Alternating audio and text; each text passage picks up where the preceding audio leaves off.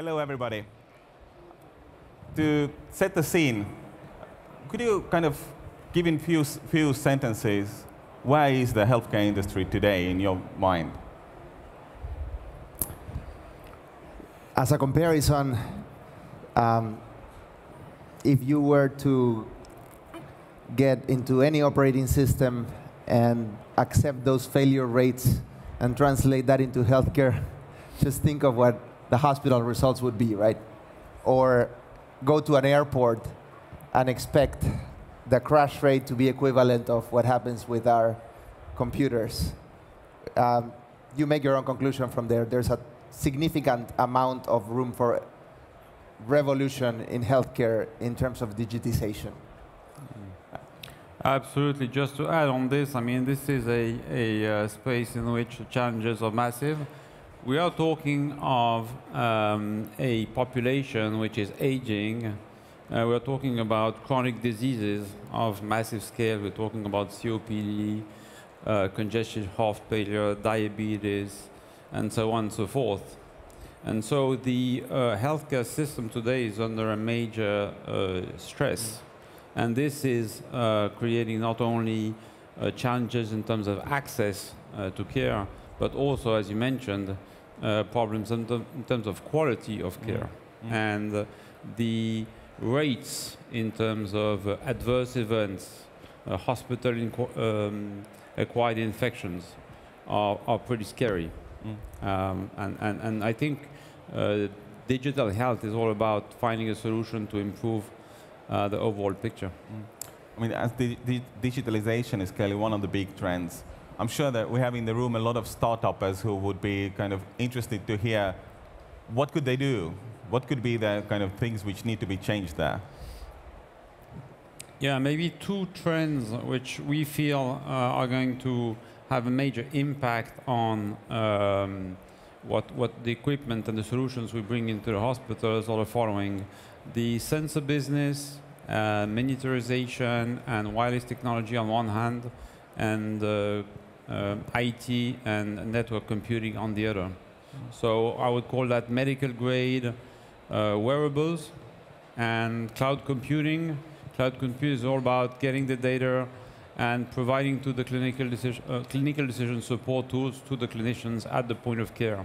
You need to figure out that today the clinicians are computing the massive load of data they are getting from all the devices around the patients. They are computing this themselves in their brain, doing the best they can, but it's very difficult. And they are under the stress of making a mistake at any time and injuring the patient. And again, just to build on that, 30% of the intensive care doctors, 35% of the intensive care nurses today in Europe are under burnout conditions. I mean, they need help, definitely. 112, right? Yeah. Medical grade wearables was one of the interesting words you said. I mean, how far is this from a medical grade wearable? I think here there's a convergence from a technology standpoint. I think that the big decision for a startup when you're developing this type of technology is whether you want to go through the hard path of getting it approved for medical use, or whether you want to use it more outside of the medical space. And of course, we feel that the value that we'll be really bringing is going to be on the medical application. So devices which will be used by caregivers or will be used by end patients, but under prescription from doctors. Let me put some angle on that, because GE Healthcare is about 20 billion. That's a business where Pierre is. Essentially, it's all sales within the hospital. Yeah. Now, in GE Ventures, we are the venture fund of GE with a set of different goals that ultimately are there to converge. So when you sit here and you say, how is the healthcare industry going to be in 10 years? Hospitals are going to be for the sickest of the sick. Yeah.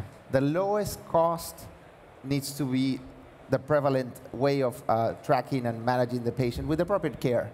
And that means a gigantic transition of patients outside of the hospital.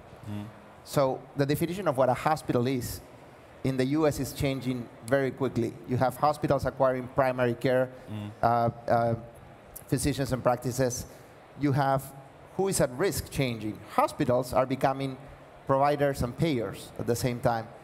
Consumers woke up between 6 and 4 years ago in the US and were told, congratulations, you are on our consumer-driven plan.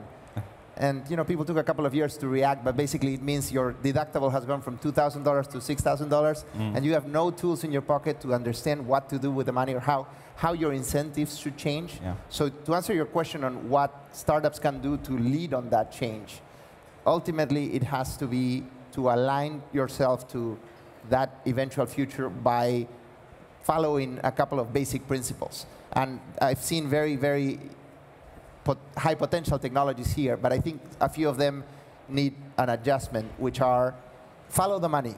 Understand whose pocket are you taking money from and putting, because if you're taking money from the pocket who controls the patient and assuming that you're going to be able to change the workflow and move that patient to another place that may potentially be better care for the patient in the long run, it's not going to happen. And that's not only in the US, I think that is even in systems that are payer-provider. The other elements of it are try to accelerate the change. Yeah. So I've seen several interesting platforms for patient engagement. You were asking about wearables. It would be interesting to see, as you were saying, who wears some wearable here. And yeah, let's do a small test.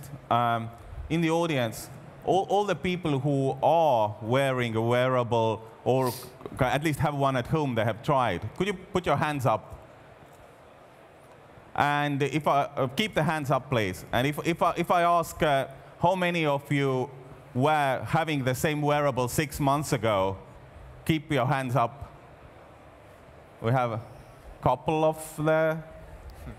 It kind of shows quite illustratively how we have seen a kind of consumerization.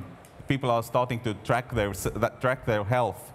How do you turn the big company to follow that trend?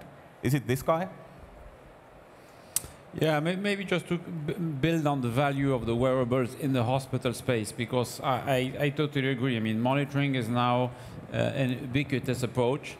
But just to kind of bring it back to the patients here, if you imagine an intensive care patient, you will find him covered with cables all over the place and tubes and everything. And this is making the work of the nurses extremely difficult. When you start transporting this patient from the ICU to the CT scan for an exam, when you're moving the patients across the care continuum, all these cables are making it very dangerous for the patient, very stressful for the nurses. Imagine the same situation with body-worn sensors streaming data wirelessly into the backbone of the hospital. Imagine that data being processed and then being sent back to the user with powerful algorithms driving decision support. Yeah. That's kind of the vision of where I see it from the hospital standpoint. Yeah. I mean, there are clearly kind of a couple of worlds. One is the hospital standpoint. There is the completely non-hospital, even close people, and there is something in the middle, right? But that's the short term. Okay. You see, we all end up in a hospital, right? In the long term, yes. Well, that's one way of looking at it. The other way of looking at it is there are many startups that have what is essentially an interesting gadget. Our investment thesis is that there's going to be a rapid confluence of the acute level, highest clinical validation technologies with the consumables. And the way it's going to happen is via where 90% of the cost is, which is in the chronic disease. And that's where we're putting our money at the moment. Even if it is a consumer wearable, what we believe is that the real savings, when you talk about the goals of the European Commission to save X amount of money in the next, and the numbers all over the place, it's going to come from originally the sick patients that shouldn't be in the hospital, mostly are not in the hospital. Yeah. But to your point of where is the confluence? The confluence is because we backed a company in Israel with 2 people 2 years ago. It already had a CE mark because it had been incredibly efficient, just like Fin technology is in leveraging contractors. Within the year and a half that we've been investors, they have generated data to, via a set of headphones, measure the amount of pressure, the intracranial pressure you have in your head. That's terrible. When one of my kids actually fell down the stairs a few years ago, and we go to the hospital, and short of drilling a hole back in the head, there's not a lot that they can do. Yeah. They take a CT scan, it doesn't say much, etc. Imagine putting a set of headphones and seeing it on your iPhone. You don't have to go to the hospital or anything. Now, that is a clinical technology of the highest acuity. Now, I would like to have, that can also look at my respiration rate, heart rate variability, and a number of other things. None of them are proven yet. That's the confluence. So what you need, and what I would encourage entrepreneurs, is to go for accepting what we believe is a fundamental tenet of the healthcare industry, even in wellness, which is that healthcare, not only sick care, is going to continue to be physician-mediated. And what it means is that eventually you want your app to be either prescribed or given to you by your employer and given some incentive, etc. You're going to achieve that via clinical validation. So work with true clinical data, and your consumable will do better. We don't have too much time here. Slush is wrapping up in a few hours. Why are you here? What brought you you're running 20 billion business, okay, we are from Finland, but still. And you're running the one of the huge healthcare venture funds. I mean, my perspective on this is that we have a lot to learn from the startups, big time. We've got this big vision of the industrial internet for healthcare, which is all these smart devices and this new network and this connectivity piece. And we know that we're not going to be able to do this on our own, no way, despite our size.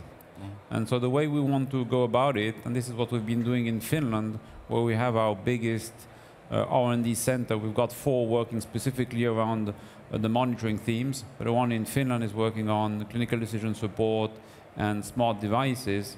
We know that we need to reach out to the local ecosystem, research centers, the universities, and the startups. And by working together, we might actually get where we want and actually impact the quality of care. And we've opened a village in our premises. We've transformed the premises, making it much more collaborative, and we've invited a lot of startups to come and work with us in this. And for us, it's a good start. And again, a fantastic event, and thanks for the invitation. Thank you, gentlemen. Thank you. Thank you.